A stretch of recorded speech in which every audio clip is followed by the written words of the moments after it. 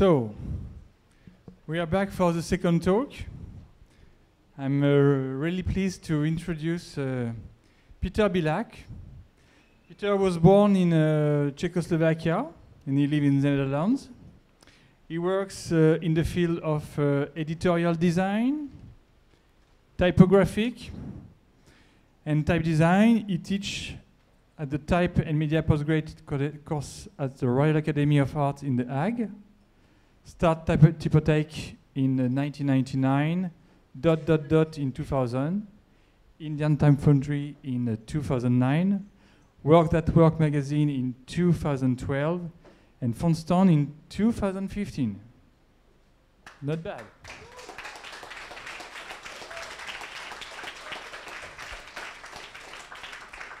Personally, I have to say I'm really pleased to introduce Peter because in 1997, as a graphic designer fond of type design and letter design, I bought a book called Transparency. Very rare. There is 800 copies, and I have the number 43. So for me, tonight it's a talk of Peter, but it's also a book signature for me. So welcome to you, Peter, and let's have a good talk.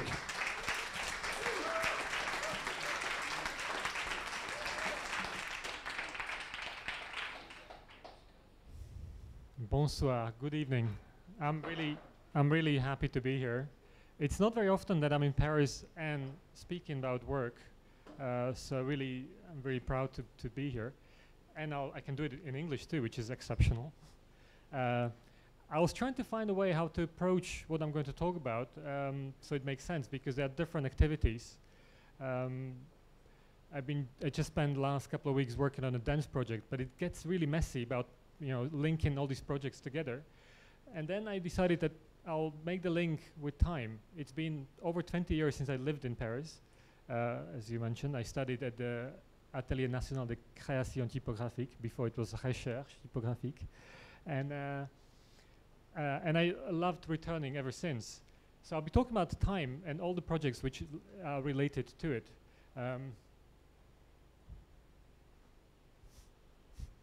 Okay, I'll use something else. No.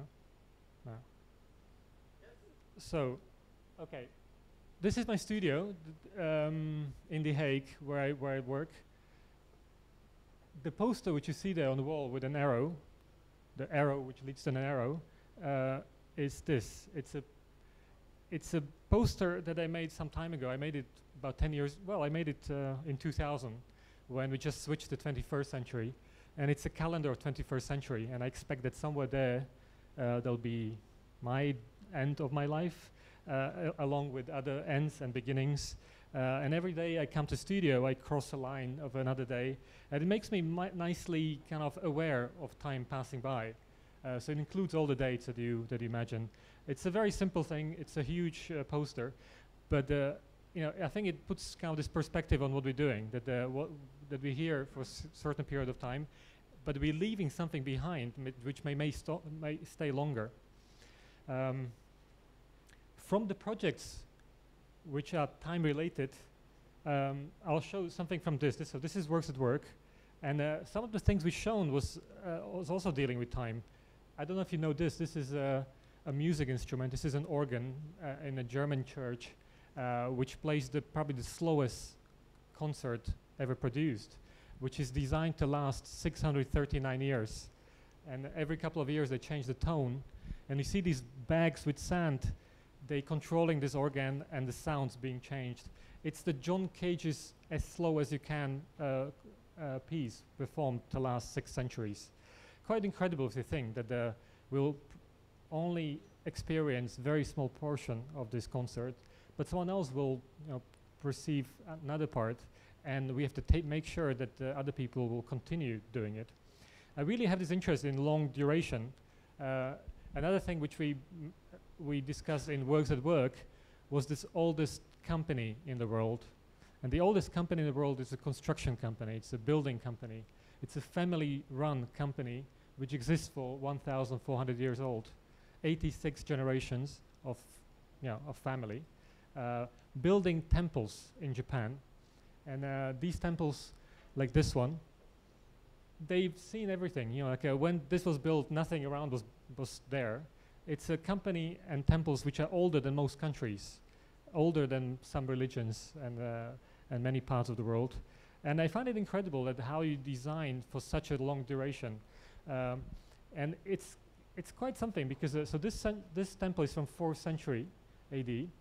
And if you think of building for such a long duration, closer. If you're building for such a long duration, you would imagine that you would choose the longest lasting material. But in fact, this is built from wood, which is a not very long lasting material. But the long lasting approach is built in the maintenance of it, not in the material. So every 100 years, every piece of wood is being replaced by another piece of wood. So it's regenerating itself. It's kind of organism, it's like skin which regenerates. So the architecture regenerates itself. So it's not physical properties, but it's something else. It's a maintenance. It's an approach which is built to last. Okay, I'll go back and I'll be speaking mainly about type design. And this was my very first text typeface I produced here in Paris in '94, and it was published in '97. So these are the typefaces I designed and published so far. They are larger. It's every couple of years. There's some gaps between them. And they sorted alphabetically, but they also designed in alphabetical order. What is interesting, I find now when I was looking at this, that this is basically also a list of bestsellers. So it's basically the older, the better it sells. It shows you that typefaces tend to last a very long time, and they continue being relevant for a long time. And usually the newcomers, they need to establish themselves before they become relevant. The advantage of our Type Foundry Typotheque does not work with distributors. And advantage is, of course, that I see exactly the tendencies of sales. And we see that it takes, on average, our fonts take about 4 to 5 years before they're established and start, reach their peak, which is something curious. So we design something which takes a long time to design. For example, I don't know, well, any of these projects would take years to produce. And then it takes another couple of years before it may hit a certain kind of target, and possibly people can recognize it, start using it. So it's how do you design for such thing? How do you design for the future when you don't know what the future will bring? We have no idea. It's very hard to plan ahead for so long. Yet we confronted with this question about again and again about making your work relevant. And I'll get to a more extreme example of this about designing, making design for the future. I just finished this book. It's not important. It's not a great book, but I read it out of interest. I'm showing it because I took this picture yesterday when I was preparing for this lecture, because it is a book about future. It is about Elon Musk, who is kind of this visionary entrepreneur. And the book discusses, life on Mars and how the world will change and what actions we need to take. What I found astonishing is while discussing this, it's using a 16th century typeface, and it makes you also wonder how relevant things can be. So while talking about futurism, it's using the most established things, because this work is built. It was made to last. I'll come back to this. Okay, I'll talk a bit about our fonts. Greta was a newspaper typeface, and it's the quickest typeface I produced. It's not I made fun things, a lot of fun projects, which took a long time. But this was a newspaper typeface, which seems like one of the most serious typefaces you can produce. But it was probably the fastest made typeface I made. I remember clearly being asked, it started as a custom corporate typeface for a newspaper. And I've been asked to, I believe in the middle of October, I received a phone call from a newspaper which was being redesigned, asking me if I wanted to do it. And I said, yes, of course I want to do it. Except I'm just going on holidays, and we planned a trip to Tibet for 5 weeks. And the project had to be ready by 1st of January. So I was called in October, the deadline was in 1st of January, and I was leaving for 5 weeks. But still, it seemed like, well, yeah, we can do it. It was made quickly because I believe that if you have a very precise brief, and the brief was basically a visual one, it's a newspaper published in 8.5 points. You know exactly the language, you know exactly how many words that fit there. You can test it, and you can work towards a certain target very, very quickly. The reason why most of typefaces take so slow is because you don't know how it's going to be used. You don't know the language, you don't know the size, you don't know the medium, you don't know, well, anything about how it's going to be used. If all these questions are removed, working towards shapes is very quick. So this was Greta text, and at the end it was published as in our collection. It's not an exclusive typeface. And when I was looking for a way to present it, I was looking for a real person called Greta to put a face to this typeface, and I couldn't find one. I was trying to find an adult, young adult called Greta, and I couldn't find. It seemed to be like a name for very old women. I only met like really old ladies. And then I found, I think I asked on Twitter, and one of the replies was from Jürgen Siebert, who is owner of Font Shop, who said like his daughter is called Greta. So this is little Greta Siebert. Thank you, Jürgen, for allowing me to use your daughter. And from the beginning, it was clear that okay, you associate it with the face, but what is interesting is not only the person, but the development of the person. So years later, Greta Sans came out. It took about 4 years to do. So in 4 years, the little Greta became bigger Greta. So this is the same person on the second catalog. And you just see how time progresses. So let's talk about a little bit about type design too. This morning, I had the pleasure to see students' works, and we kept talking about the same thing. How do you choose the right weight for something? How do you know when it's, what is regular, what is bold? And you cannot know. You cannot know until you create the extremes. And what I believe and what we do in The Hague is that, you have to define parameters, extreme parameters of, what is the lightest, what is the darkest. And your design happens in the middle. Your design is encapsulation of all the possibilities. And you need to do it at the same time, not to do it later, when the design is ready. So you're not designing just the light, but this is drawn at the same time because it's exploring. This design is about all these possibilities. It's not about one single shape, which I think is also exciting because it means that physical limitations in software, where you work with a grid 1,000 by 1,000 pixels units are there. But if you remove them and you think that your design is about the relationship between shapes, I think it offers you a lot more possibilities. I think the first one who recognized these possibilities is obviously Adrian Frutiger. And his universe, it's strong not because of its shapes. If you look at its shapes of universe, it's using forms which have been there long before. It's not unique because of this. Universe is unique because it explores the gaps between designs. It categorizes, it organizes, and it designs the frequencies, the distances between different weights. How heavy should be bold? How much heavier should be another weight? How much lighter should be something else? And finding a very clever way to organize it. I think now we take this for granted, but before Frutiger, bold typefaces existed, but they were not clearly related to each other. You had a bunch of very condensed, very light, very bold typefaces, but without a clear relationship of how they should be used.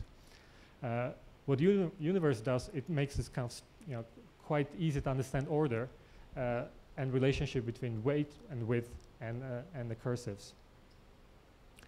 So what we do and what we did, for example, with Greta is like designing design spaces, and it starts with going how far you can go before it's too much. Exploring the most ridiculous weights, which are probably not very useful. This is like the most condensed, darkest weight which can be made, which is not very useful, but needs to be made there in order to recognize what is useful. Because if I only create something useful here, I don't know if I can do something even more heavier which can be possibly used. And it going in all directions.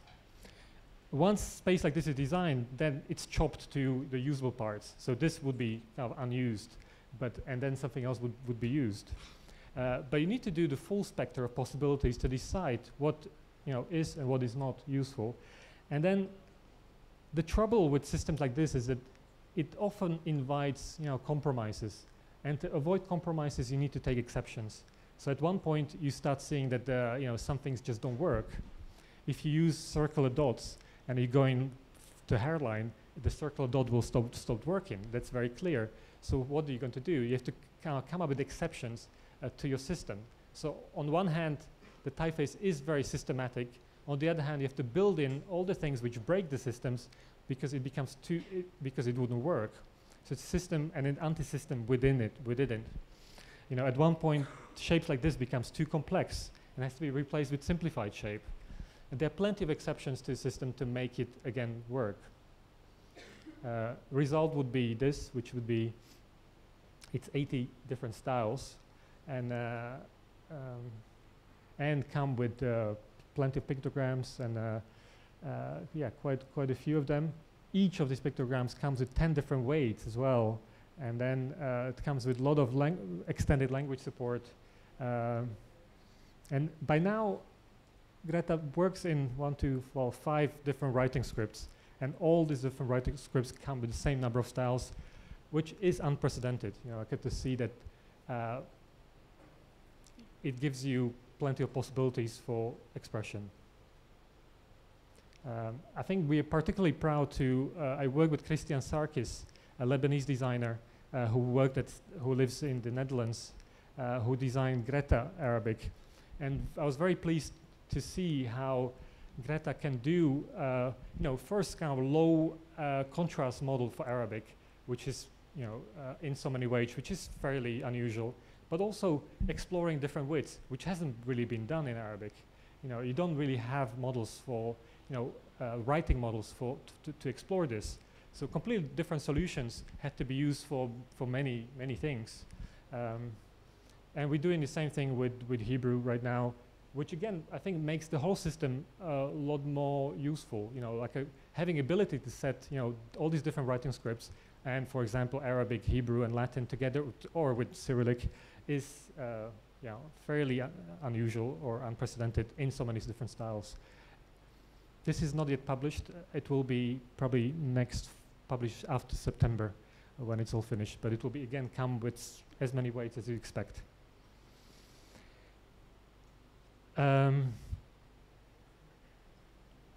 It's the right place to talk about Milan Kundera because it's exactly the interpolation between you and me. It's a writer born in Czechoslovakia who came to Paris.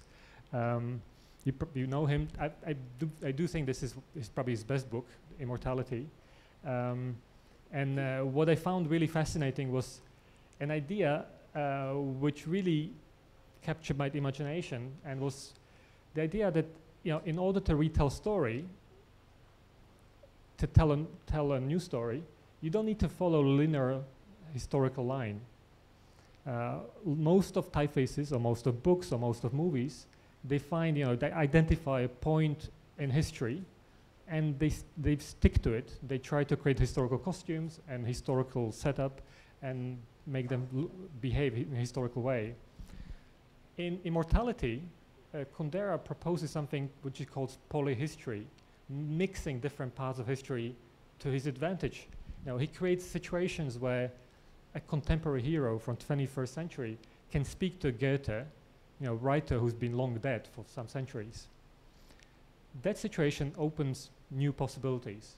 How can you learn something else from a dialogue with a dead person than you learn from a living person? And that idea allowed me to restructure a project which I started working on in Paris. When I worked in Paris, I worked on this kind of layering typeface, but I didn't really know what to do with it until I kind of understood that I just lack in the structure. And the structure was clarified in this, so it was this 21 different layers, which are informed by history of Roman capitals, which have gone largely kind of unchanged for almost 2,000 years. And the changes were formal ones. You know, so it was different types of serifs, different type of contrast, different types of modulation. And if you create this, something like this, it becomes kind of semi-educational tool. You can take, you know, basic skeleton, apply Bodoni-like contrast, the right types of serifs, and you get something fairly baroque. Or you can take, you know, the Renaissance contrast and, you know, the kind of the Garamond-like serifs, and you end up with something like this. So you can recreate what has been there. But I think, again, more interesting is, instead of recreating what has existed, is to remix possibilities and create something which has not existed. Which is, for example, this. You know, you take the bitmap structure and you still put this Bodoni serifs there, and you end up with something which just could not be there. And just by playing along, you know, it's a bit like a musical approach to remixing music. You know, like that you can remix parts, but the system is designed that it accepts, you know, like all the layers are compatible, so allow you this easy layering. And to do this, you know, we would come up with there's this little thing, which I don't know if it's still online, that allows layering with single entry, text entry. And of course, you know, like I think a critic would say, like, well, this will give you plenty of really bad choices, and it's true. You know, like you can create monstrous possibilities, but there are some really exciting ones as well. You just have to find them, and there's so many of them that it is exciting to search for it. And I think the part of the fun in type design, oh, finally I'm speaking. You haven't probably heard what I said until now, right? Okay, nothing. Shall I repeat everything? Now, part of the fun of type design is that to anticipate what users will make. And you know, the user is active part of type design because it completes the work of type designer. You know, when type designer produces a work and sends it out there, it's unfinished. It's you, people who use fonts, they finish the work by giving in context, by making their choices. So it's really exciting to see, like, what people do with something like this, which gives you so many possibilities. And again, the advantage of publishing fonts directly is that we see exactly what people do with this. So this is history, and history can look like anything. You know, it can look very historical. This is an exhibition in Guggenheim Museum in New York, which, you know, it looks very classical, and it's great. And this is, again, a French piece of work. This is the best designed books of France from a couple of years back, designed by Studio Magnani Nicolas.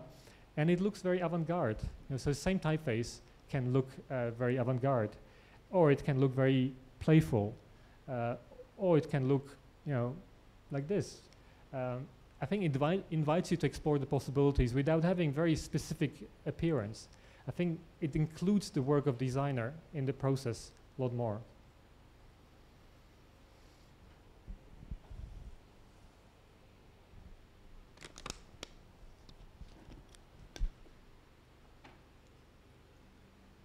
Since I'm talking about time, I'll briefly mention this. You probably know what I'm going to mention. For most of the time, people thought about how do you make expensive fonts more available to people, and they thought about reducing price is the only way. We decided that time was the solution, and time meaning to restrict how long you work with type affects the price. So if you want to use very expensive font, instead of paying the full price and having it forever, how about if you pay only small amount and use it for a short period of time? So this is basically the premise of Fontstand, which is kind of the standalone program where you can try any fonts for free, and then if you like it, you can rent it for 1 month, because you rarely use something every day for the rest of your life, while you expected to pay for it for this period.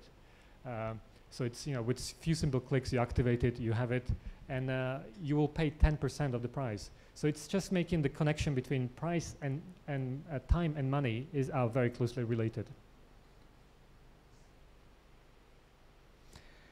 But this is the main project I came to talk about, and because I thought it's really the right place, you know, to speak about Grand Paris, project which is being just in development, and this location.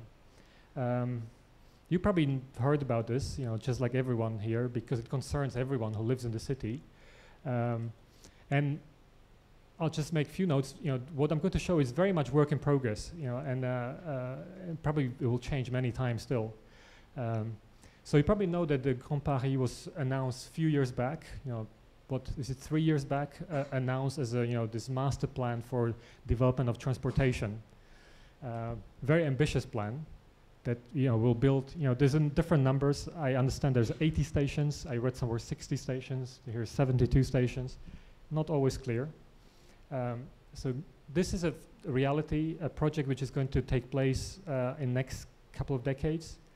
And you probably heard also this, that Rudy Bor, Integral, they won the pitch to realize this project. And it's a very complex project for which they do have expertise, and they work with a team of architects to propose an orientation system. Next thing I heard was that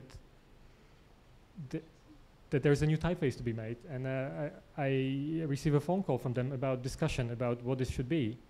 And it's an interesting proposition, designing a typeface for something which doesn't exist, and it will not exist for another 20 years.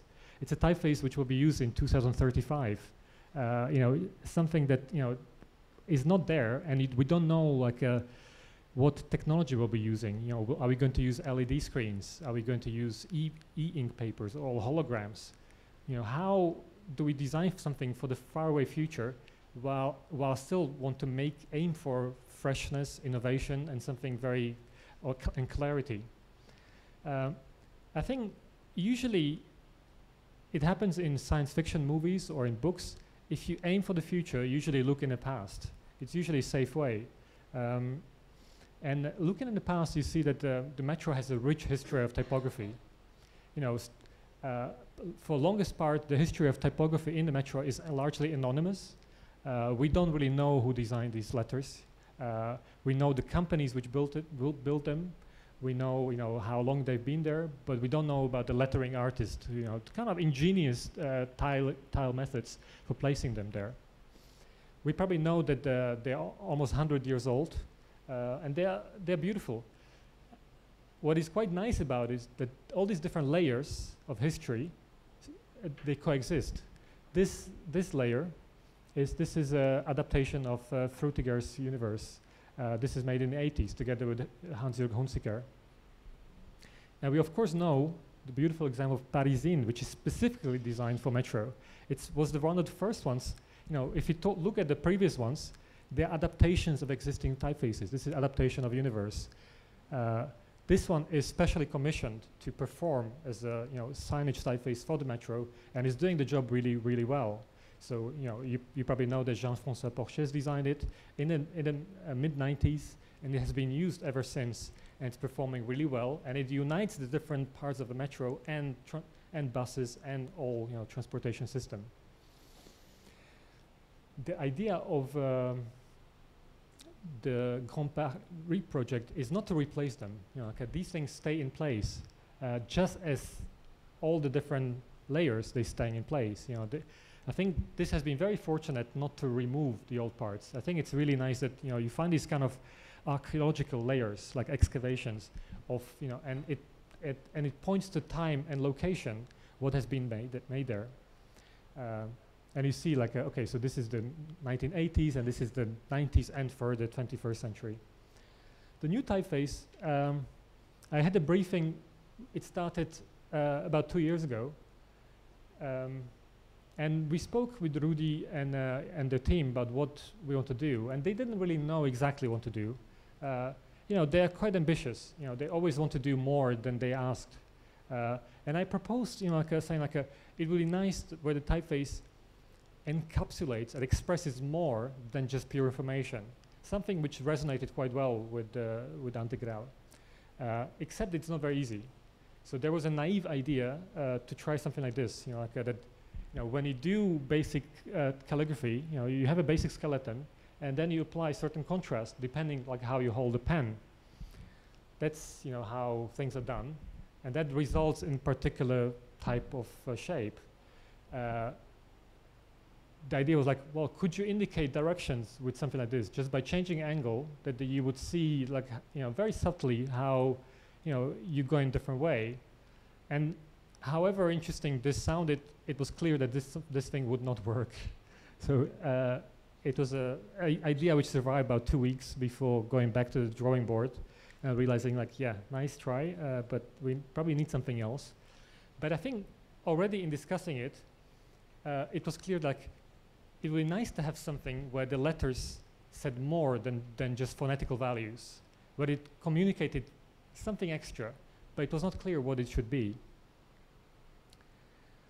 If you talk about typography, we often, in technical terms, we talk about design parameters. And, there are some major parameters, which are the weight and widths and angle and contrast and types of series and horizontal and vertical proportions. And there are many other kind of, the more parameters you add, the more detailed they do get. There was an idea to possibly use these different parameters to parametrically change the typeface. So again, by manipulation, it expresses something more. Here is an idea. Again, everything I'm showing is work in progress, which has been discussed going back and forth. It's largely teamwork, so I have to credit the whole team at Integral. I've been largely responsible for type design, but it's a team project. And well, okay. So idea is that if you have a map of Paris and you have a center and you have like a 4 different directions, south, east, north, west. What if each of them served as kind of design master, and then depending where you go, it changes towards something. So it could become more circular or more rectangular, and then progressively, very subtle, it would change. So it would be something like this. At what point a circle stops being a circle, becomes a square. At what point it starts being a triangle. You could fill these possibilities and possibly apply this to typography. It's basically very much inspired by this. You probably know it. This is Gerard Noordzij and his kind of 3-dimensional hypercube, where you have 3 different design parameters applied to type. So you get the broad nib, and you get the pointed pen, and you get the weight, all going on. Each of this E is different. Each is functional, and you only see the difference if you compare it to another one. So if you see one, it's just a normal E. But if you see it in comparison to something else, you see how it changed. Could this be something to be used for orientation, on 2-dimensional surface, where depending where you go, a type would change parametrically, without you being really conscious of it, but it would express certain value. So another proposal I made was this. So what about if you choose 4 different models, and it doesn't really matter what models would be, but choosing models which are sufficiently different from each other, and then drawing this kind of interpolation along the lines. And so if you happen to be in different places, the typeface would look different. So every location in Paris has a different GPS location and would have a different typeface associated with this place. Could this work? I don't know, but we have to try. So we would have to try different possibilities of, for example, what would happen if you interpolate a conventional sans serif with sans serif without using any round shapes, only straight lines? Is it weird? Is it normal? I do think that it's sufficiently conventional to perform. It's not something you will notice. It's not something that will disturb you. At the same time, again, the difference is only in comparing one way to another. So if you imagine you're sitting in a metro and you're going from south to north, you could sense just by looking outside where approximately you are if you're perceiving the shapes of letters. It's a far-fetched idea, but I think it's worth exploring. What would happen if we take something like this and apply it to very functional environments, such as orientation underground. So we tried many different things. Here it was Gustavo Ferreira who's helping me with scripting in RoboFont environment. building about 8,000 bubbles per letter to allow something like this, like how shapes should change. So again, creating this kind of endless system of possibilities where, depending which line, you would imagine all these metro lines as kind of interpolation lines between different models, going from, every line of a metro would be kind of, and every stop would have a different typeface associated with this. I have to say that I got really excited about this. It's not something I've seen. I think it's functionally it's performing well enough for the job. At the same time, it has this different added value. So we'd have a lot of discussions about it. In a project like this, it's not a one way. It goes back and forth and back and forth. It was rejected and accepted and rejected again.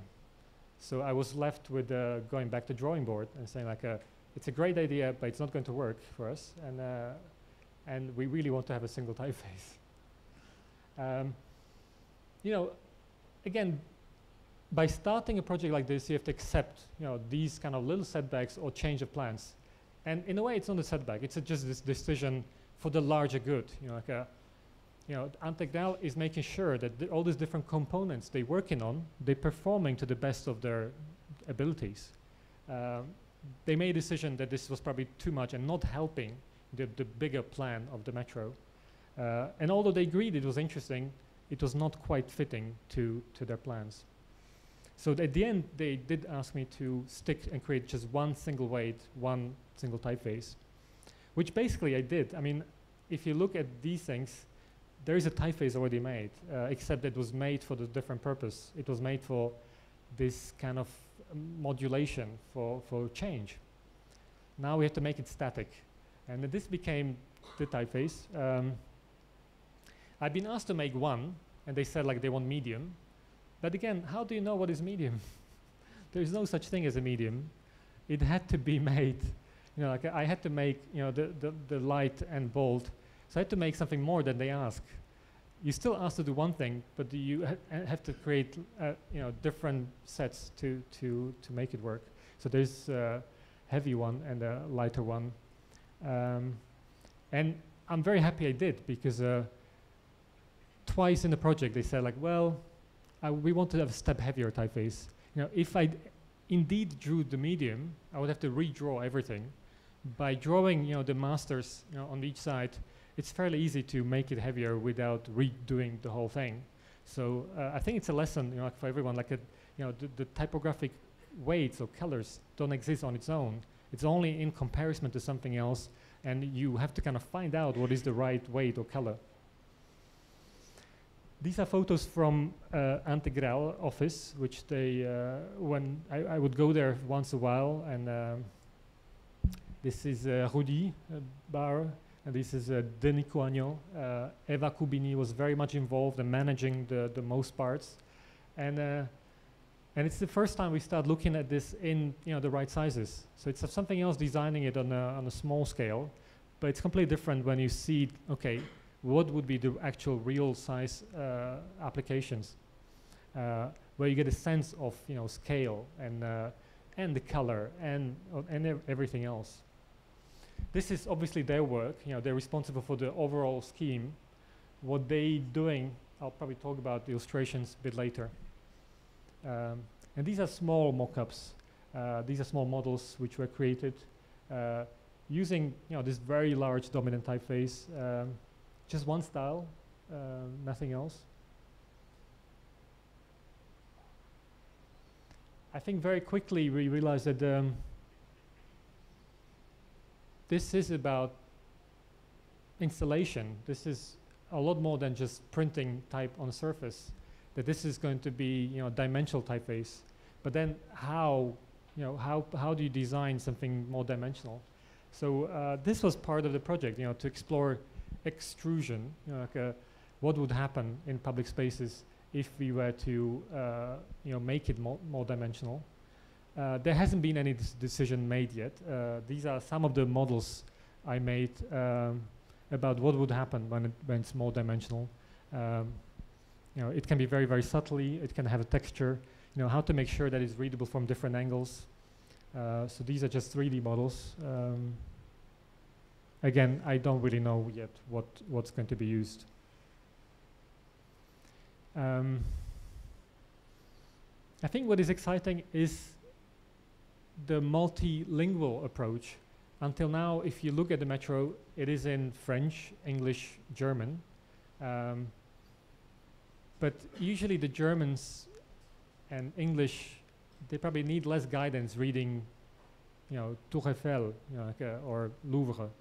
It's the people outside of this place which struggle with Latin script. They need more guidance and more help. So the decision right now, and I hope it will stick, is to using Arabic, which is an important language. I see Japanese, but I was convinced it was Chinese. So I have to check like what's the current state. So using other scripts which are traditional ones. Again, it's too early. Most of the things are not final. I think it's a luxury to talk about this because it's a project which is not realized yet. Many things will change, but it's because it's a public project, we can discuss it. I think it's a luxury of, there are many projects which I'm working on which we cannot discuss because they're made for private enterprises and we have to sign non-disclosure agreement. This is a very different project because it concerns the public here, and the work is very well documented and presented in different stages. So last summer there's been an exhibition about the work made until now, so people can respond to it. And I think it's a quite nice kind of open approach to designing rather than waiting till the last moment and then surprising everyone with final solution.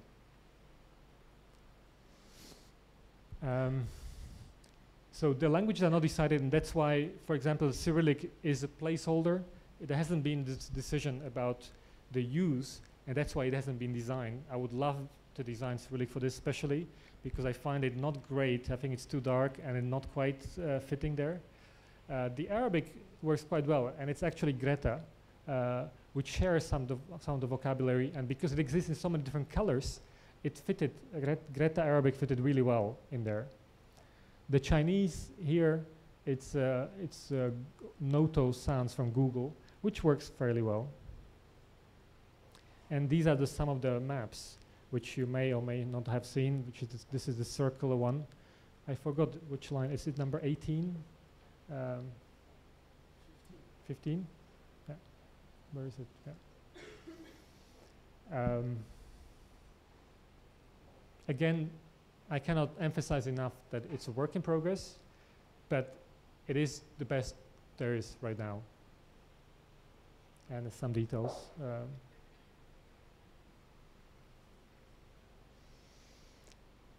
I find it incredible, to work on something again that will only be implemented so far ahead. And I've had this experience before. I worked on the Vienna airport, for example, 10 years ago, and then the airport was not yet finished. So only 10 years later, it was finally, terminal was completed and the whole orientation system was put in place. And people would say like, well, this new project is amazing. And you go like, new project, something you made 10 years ago, like you forget about it, you don't really pay attention to it. This is even more extreme, like the final implementations are aimed at sometimes in 2030s. And knowing the big scale public projects, usually things take much, much longer than planned. So I think this is still the best case scenario when it's 2030. But there are a lot of components which are in place, and we have to see like how it will change, what will happen. There are a lot of possibilities what will happen. One of them that it will be implemented and used.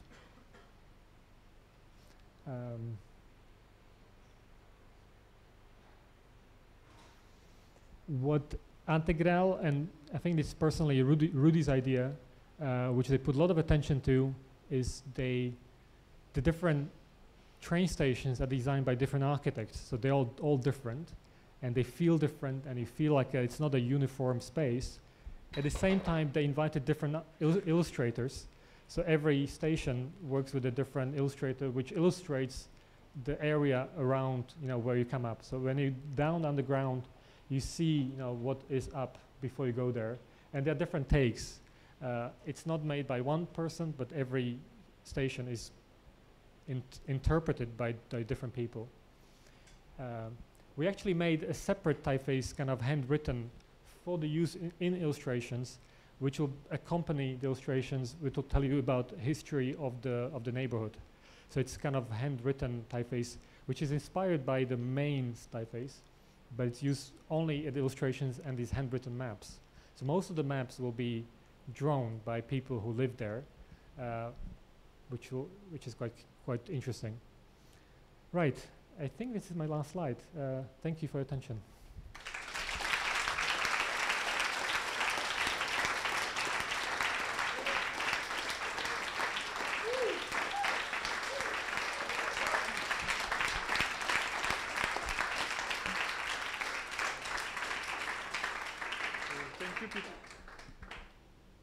Thank you, Peter, for this very nice presentation and this recent case study, which is on the run, I think. It is. If there's some question for Peter related to his, I would say, in fact, it's a really graphic design approach and not only type design approach. I don't know what's the difference because what is design approach or graphic design approach is that you consider the implementation, you consider the users, so you anticipate what happens with this rather than just doing forms. So I think every typeface should consider, you know, like, what someone will make with this, how they will use it. So I think it should be part of every project. I think every serious typeface, I believe, like even the students there, you know, they make in briefs and they make in specific situations where typefaces should be used, and they're testing it them. So that's why this is no different. You know, like it's just making sure that it's relevant for the job, and I hope it might be. You wrote an article about why designing fonts today, and it's a comment, but. I think what's very interesting, there is no mannerism. There is something to tell, something to create forms and shapes, and not only something look like. What is your position in the field of the? It's in the last couple of days there was discussion in type design forums about types and possibilities of type, and it started with the comment of Rudy van der Lans from Emigre of, you know, that the gaps between typefaces starts being reduced. You know, we start filling the gaps with, there's so many typefaces made that, you know, the possibilities are reduced. And I have to say that it is fact. You know, we have more and more fonts, and then more and more kind of gaps are being filled. You know, like so we insert even something even closer to Frutiger and even closer to something. At the same time, I believe that the possibilities are expanding in other directions. So it's not just filling the gaps between existing ones, but we start understanding, you know, technology in different ways, but also our own experience in different times. I don't think we had a chance to reflect past in the way we do now. I don't think I could make a project like history to do 50 years ago. I don't think I can do a lot of things which I'm doing now. I could not do it before. So in a way, new time gives us new possibilities as well. So it's working in both ways. It's reducing some gaps and it's opening other gaps because our understanding and more access to information is larger than any time before. So I'm excited about possibilities of type design because I do think that if you look in far enough, you can find new possibilities for expression, and you do it with, you know, other languages which haven't been explored, and they have so many languages which don't even have digital fonts, for God's sake, you know. And even in the Latin script, I think there are possibilities to explore which haven't been. You know, we haven't been considering, for example, time aspect of, you know, like the screen is obviously refreshing. You know, you could do, you know, something which animates itself. You know, if you're having headlines of newspapers, why are we not doing it? You know, because first, you know, the software doesn't allow us maybe to do it, but, you know, like it's usually creation drives creation of tools. And, you know, I think there are a lot more that can be done instead of recreating what has been done in the past. Okay. Is there some question? Yes.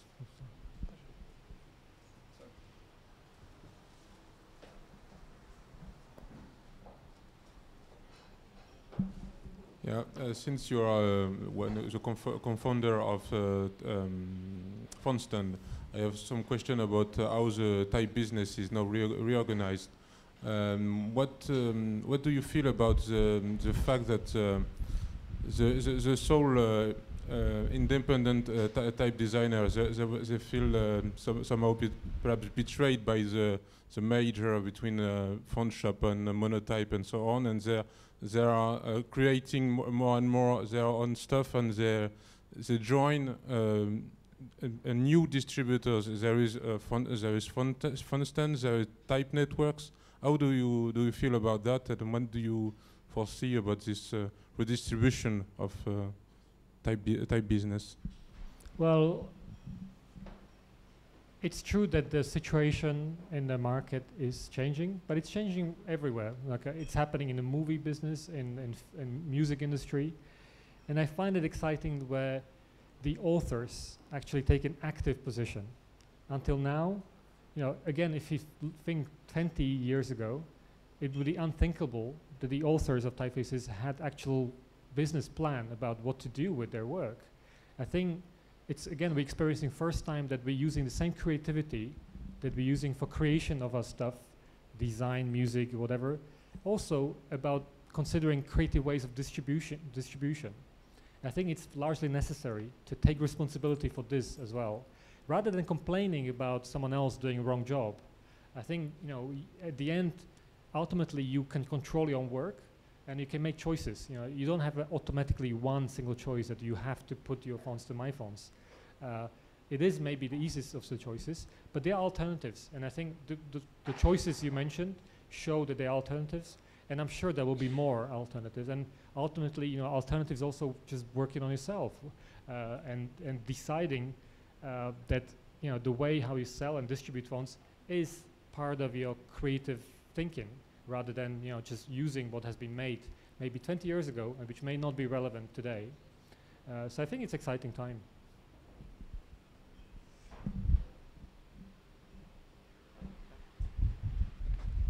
J'arrive.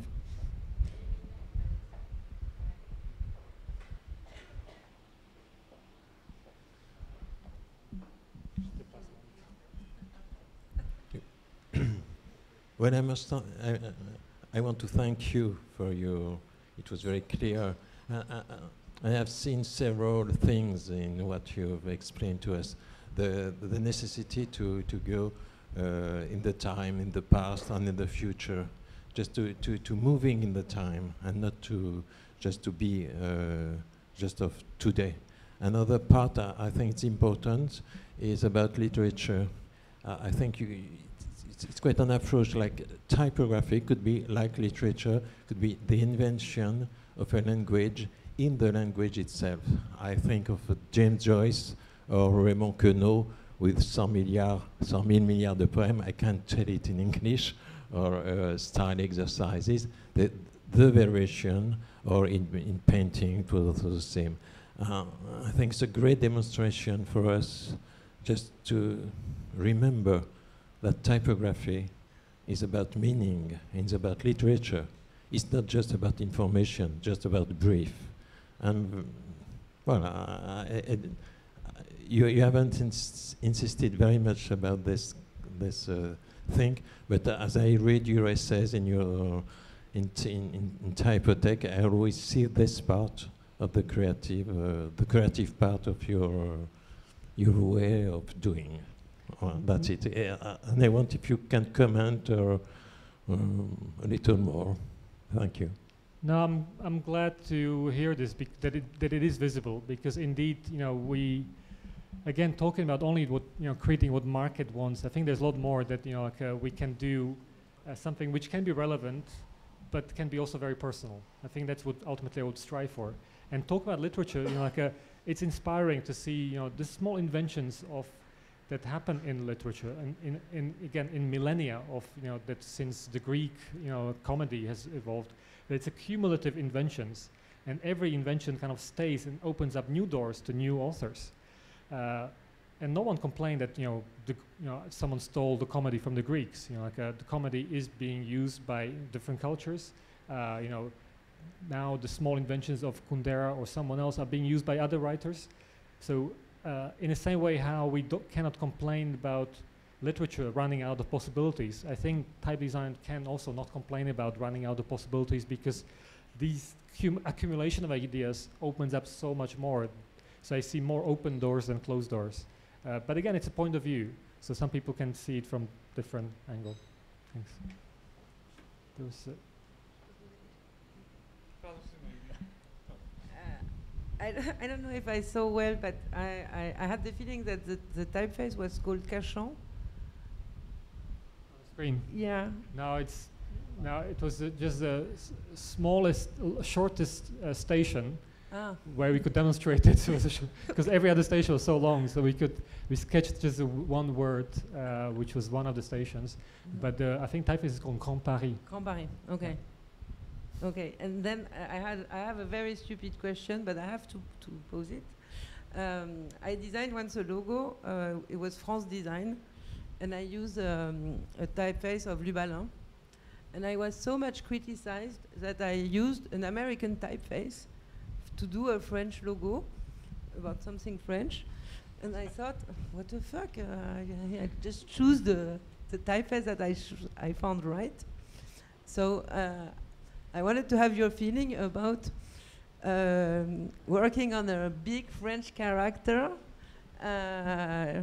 being not French. It's a stupid question, but no, I think it's a very good question, and I will probably hear from you. How do you feel about it? Because of course I'm very proud to be able to be part of it, because it feels like Paris is a lot more than just like a. It's such a metropolitan, such an important world city, and it feels like being part of this. And it's a question if something should be preserved just by a nationality or not. And I don't have an answer to this. And it may as well be criticized by people that it's not the right choice, and indeed should be. There's plenty of talents. There are plenty of people who could do maybe a better job. I've been proud to ask for it, to be asked. I have been, I did my best to respond to it, but I don't know, if it's ultimately, it's a question to someone else to see, if it's appropriate or not. I wish, it was simpler. You are very welcome to do this project, Peter, because you are a Parisian too. On Paris, it's an open city to the world, so. Welcome back to Paris. No problem. Thank you. Yes. Especially, we've been working on it for a long time, and it's the first time I'm speaking about it. I haven't shown it to anyone. I was asking at the Antegrale how they feel about it. On even the first station built ever, the first station started for Grand Paris is Clamart. Oh. Yes. Well, the closest. Yes. Yeah. So you are welcome back to Paris. Peter, you have to move back to Paris too. Well, the weather is better than I was thinking I'll take my Hague. grandchildren to see it, when it will be finished. Yeah, you visited us last April or something like that, and the station was launched. The beginning of the work on the station was a month later. So okay, so they started digging the tunnel. Yes, exactly in Clamart. Yeah, but it will take some time before it's ready. Yes, but there is already some large sign near the train station with your typeface. Oh, okay. Yes. So you've seen it. Okay. Yes. Did you know? Did you know what it was? Yes, since already almost 1 year and a half. Okay. Yes, I've downloaded your web fonts. Okay. That's life of typeface today. Yeah.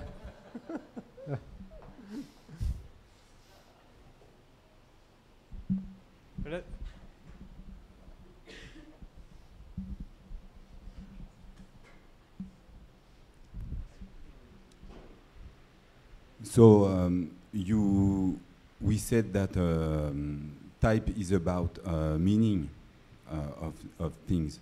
So how do you design Arabic typeface and Hebrew typefaces without, or do you speak Hebrew or Arabic? How do you do? Okay, it's a complicated question. First, typeface, makes the it captures the language. There is a big difference between speaking and writing, which can be demonstrated in many different ways. I worked with different scripts, and I've been always very careful and very starting with a lot of research to understand how it works. And I came to conclusion that, when I did some of the research, I noticed that, for example, Pradel, which is like a equivalent of Garamond in Spain, he created the most beautiful typefaces in Spain in 17th century. He was illiterate. He was able to create beautiful typefaces, which are until now one of the most useful ones in Spain, without being able to read them. But he would have an understanding of how different shapes are used and being applied. In the same way, I believe that a knowledge of language is very useful, but it's not ultimately pre-required for a new project. If I can create a typeface to be used in Finnish without speaking Finnish, because I'm creating letter shapes which I'm familiar with. I develop familiarity with certain letters, although I cannot read Finnish or Swedish or Norwegian or many of the languages for which I'm designing it. I suppose many people know that even in Latin script, you can express it in so many different ways beyond your own language. When I work with Arabic or Hebrew, the typeface which I showed started 7 years ago. And for the first 2 to 3 years, I was completely uncomfortable. It feels like a child speaking for the first time. Like you're making a lot of mistakes. I never showed it to anyone. I was learning to write. I was looking. I basically created a map of possibilities, from most ridiculous ones to most serious ones, from conventional ones to experimental ones, to understand expressions of a culture and of a language. From those, I start kind of like over time, when you're not rushed, you can start having sensibility about what these different expressions offer you. And again, I don't think you can do it very quickly, because if I work with Latin, a lot of things come without studying them. You just understand them because it's part of your culture. If you're dealing with other culture, you don't have this starting point, so you start from zero, and you have to do a lot more homework to get to the position that you can start contributing to a different culture. But I do believe that you can do it if you do this homework, and often, I consult locals. I work with local designers to be sure that that we control the final results in a way that should be controlled. Again, it's not the fastest way to do, and all my non-Latin projects took way longer than anything else. But I find it more exciting because it's like learning a new language, and then when you write a poem in a new language, and then you can express something. So it's exactly the same feeling that I speak a couple of languages, and it enriches me as a person, and that's why I'm always curious to discover a new language and how it works.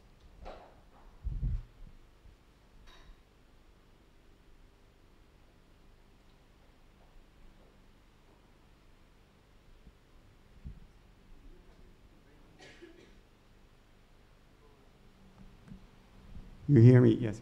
You have a great experience of multi-script and multilingual typefaces. But regarding the Grand Paris project, I'm a bit puzzled by the problem that if you ever want to address the problem of tourism in the 10 or 20 more years, we can expect 300 million Chinese people going abroad. It was only 10 million in the early 2000s. So those Chinese people will be touring mainly central Paris. They are not all perfectly literate with all the 3,000 plus characters. So you have to use some simplified Chinese or Chinese script, which doesn't fit very much for your very bold typeface you showed, which I think basically also very tightly fit. So I think your project is very nice to show that there is some people behind and graphic designers working hardly, as Rudy Bohr likes to show to his clients, probably all the time. But I think there is how you address the problem of the complexity of Chinese characters in this project. Well, it's first of all, the decision about how many languages to be used is not taken yet. You know, like it's our desire to use 5 languages, which client didn't ask for. It's more than has been proposed. So we've been kind of putting these different languages for them to get used to the idea of, you know, working with so many different forms. But at no point, you know, there was a real job to say, okay, so let's see like what Chinese fonts to use there. We haven't really got there. I don't really think that the Chinese cannot work with bold. I don't think that's true. Especially like you know, maybe possibly in very, very small text it's more complicated, but like in larger sizes I haven't really seen it as a challenge. So there are many different ways how to do it. You know, of course a set of pictograms is being developed, you know, to be sure like that some information is redundant. It's being repeated in different ways, visually and verbally, and in written form. And you know, like once the decision is taken about the multilingual typography, which I hope it will be, you know, soon, it can be taken as seriously as, you know, as the other languages. I think it's an important thing. I think everyone kind of realizes it, but unfortunately, decision, I don't think about it that it was taken. So I think it's one thing at a time. This is more of a placeholder at the moment.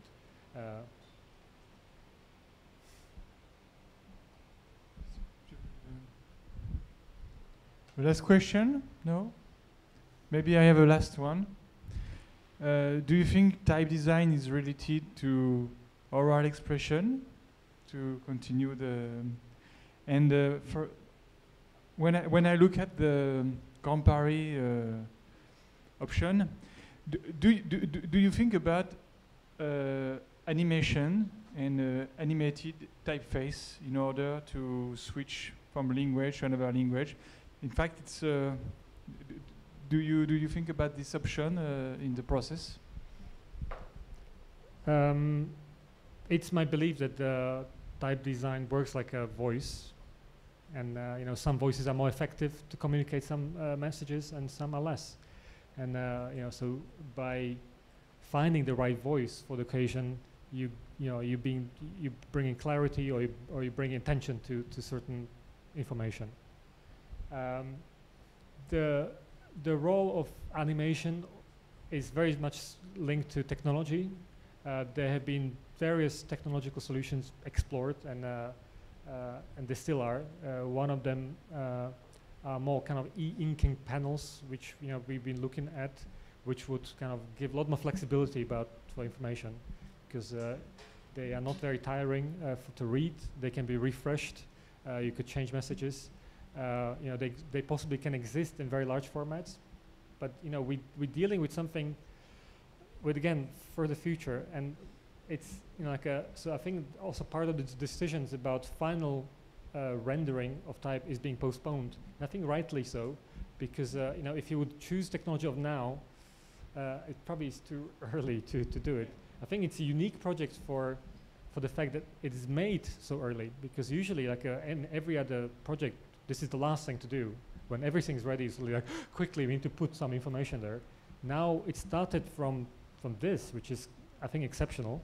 You know, we can, you know, wonder if it's the right decision. I think it's a interesting one. But that also means that you know, the way how project is made is that this is all kind of conceptual proposal, which will be implemented by a third company, which is unrelated to this, and so these are just basically guidelines which will be interpreted and not used as it is. So I think there'll be a lot of variations and a lot of different decisions still taken, and adapting it to different technologies. So again, work in progress. Thank you. Thank you, Peter.